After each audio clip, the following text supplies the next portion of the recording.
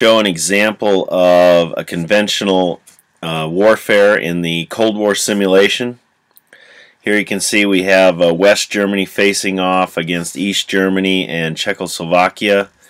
And let's say that we're going to have an armored thrust of Czechoslovakia into West Germany, just to make it simple. And so Czechoslovakia will move their tanks into West Germany, create a situation where we've got a battle now, and we can see that we'll be able to pull up our battle calculator here, and it's not going to be a fair fight, but it'll be a good example. Warsaw Pact will bring in 2 armored divisions represented by the 2 tanks we just moved over. And then the NATO forces will be represented by 5 tanks, which you'll put in here.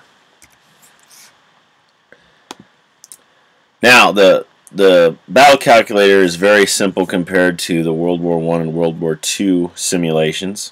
You can see it's already projected a winner, and that is the Warsaw Pact armored divisions were destroyed, and the NATO armored divisions are now cut down to 3. So it's a pretty even swap, and then those tanks, of course, will be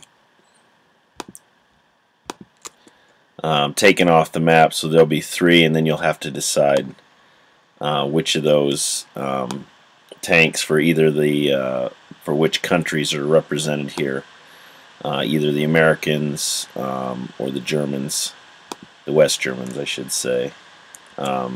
Will be destroyed or taken off of the map. And that's kind of how a conventional war works. Let's say we were going to use some tactical nuclear weapons. The first thing that we'd want to do, we'll pull it up here. The map's moving around on us. Poland, for example, say we're going to make a tactical nuclear strike on Poland to eliminate 3 armored divisions.